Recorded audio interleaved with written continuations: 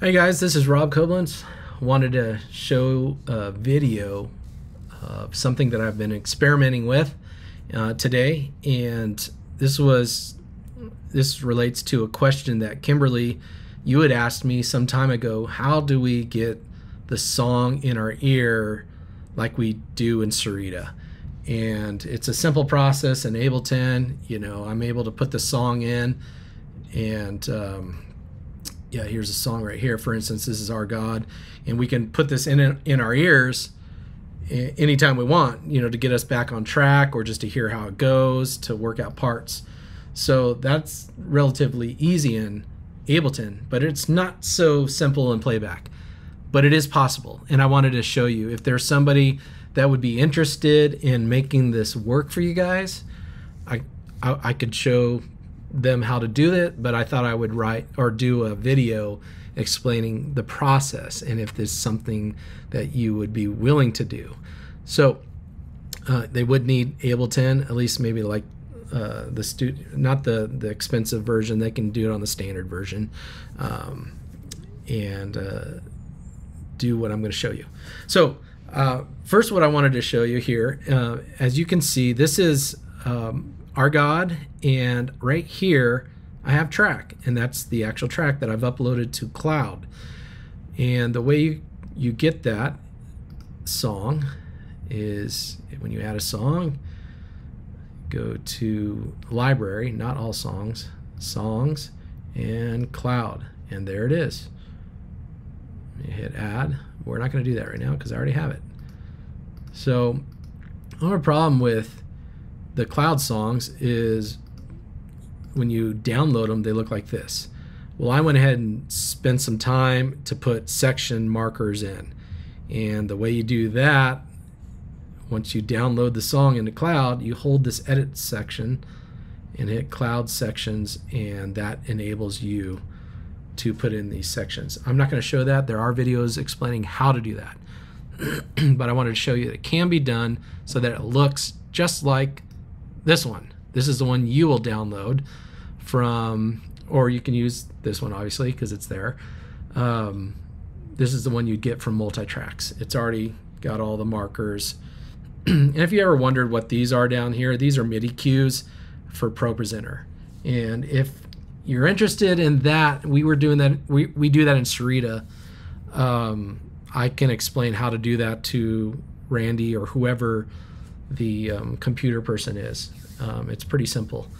But so anyhow, but for another time, I wanted to show you how this is done. Okay, and I should play it for you. I'm just going to play a portion of it because I don't want to get flagged by YouTube. But I'm going to press play. Verse. Turn off the track. Turn it back on. The cool thing about this is if you can easily do this with a MIDI pedal to where you can actually do a MIDI to where this turns on and off with a foot pedal. It's real simple. If somebody knows MIDI, they can easily figure this out. I do have a pedal, in fact, that you could use if you wanted it. It's not being used right now. So if you guys wanted to do some of these things, a MIDI pedal, I do have actually 2 different ones that you could use. Okay, so how did I do this? The first thing that has to be done is going into Ableton. You have to do certain things in order to make it work. Every stem, each one of these are stems, has to be the same length. This is just a requirement for Playback software, Multitracks. For instance, if this is short, it has to be, the exact same length from, beginning to end. Some of these are not needed, like this guide right here. This is a guide repeat that I use in Ableton. If we wanted to repeat a section, we can do that, and the guide will tell you what you're repeating. That's what that is, if that looks confusing. So that's the important part. Everything has to be the same length, okay? Because not everything is the same length. For instance, when I put in the song, I have to, you know, put it in where it actually starts, because you have the count off, for instance, 1, right here. 2, 1, 2, 3, 4. So when I put this song in, I got to line it up so that it's in sync with the rest of the song. But when you put that in, it's going to look like this. So I had to create the ability to make this longer so that it does start at the beginning and it finishes at the end just the same as the others. So I can explain how to do that if somebody wants to do it. It's just a matter of consolidating, adding additional length and consolidating it right here. So I'm not going to show that. Not going to get too much detail in this, but I wanted to just say this is the important part. And then you export it. And these are just some configurations that you need to have. I heard from Christian Ponsford. He recommended the master being at -3.